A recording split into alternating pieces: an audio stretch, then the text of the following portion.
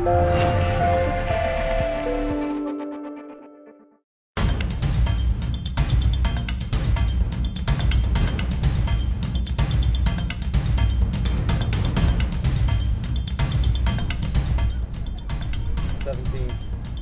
taken and it's saved by Jensen. Shot from Beleza was headed for the left side of the cage and came. 4-22. It is Van Flymen with the strike and it finds the cage. The Harvard Crimson here with a breakthrough. After a slow first half, they are the first ones to get on the board on their 5th penalty corner of the game, showing what they're typically capable of. This one's to be taken by Wellington. Comes in and it's saved from Jensen once more. BU's best chance of the game now as Gallagher tries to take it into the circle. Advantage played, shoveled out in front. It's Taylor Blood, and I think it caught.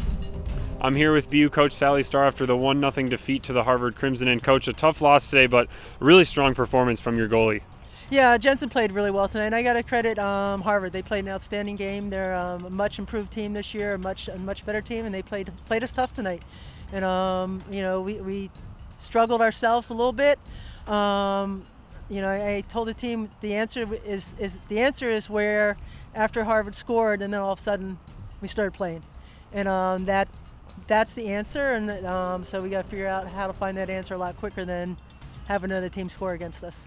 And coach, with another tough road game this time, another top 5 team going to be visiting Duke on Sunday. How do you kind of turn around and keep momentum high for this group going into that game? Well, it's just our mantra all year is one game at a time, one practice at a time, and learn from the games, what went well, what needs work. And from this game today, I think there's a lot of things. A few things went well, a lot of things need work, and hopefully we'll go down to North Carolina and play a much better game against an outstanding team.